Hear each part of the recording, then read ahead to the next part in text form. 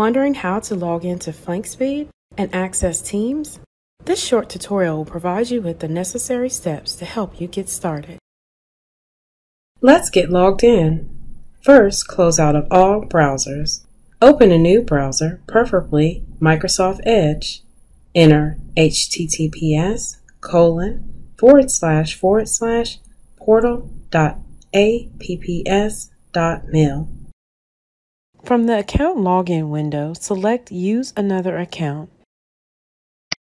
Next, if you do not know your FlankSpeed username, type fathom, Fathom, at us.navy.mil. Note: the steps described in this tutorial are for users logging onto FlankSpeed for the first time. Subsequent logons will not require the Fathom email address, but rather your saved username. If you already know your FlankSpeed username, simply use that here in lieu of the Fathom at us.navy.mil. Next, allow the system to authenticate. At the password screen, click Sign In with CAC/PIV. From the list of certificates, select the Authentication Certificate.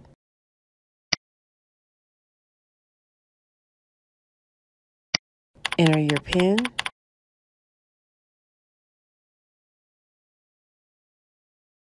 From the Stay Signed In window, select Yes.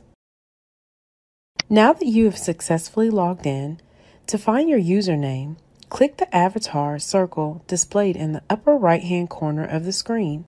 To get started on Teams, select the icon located here. From this screen, you should see a FS Hub icon. This means you're on FlankSpeed. Congratulations! Now that you've accessed Teams, now what? Let's get started by covering the basics so you can begin collaborating. On the left-hand side of your screen, there are three main icons that you will utilize.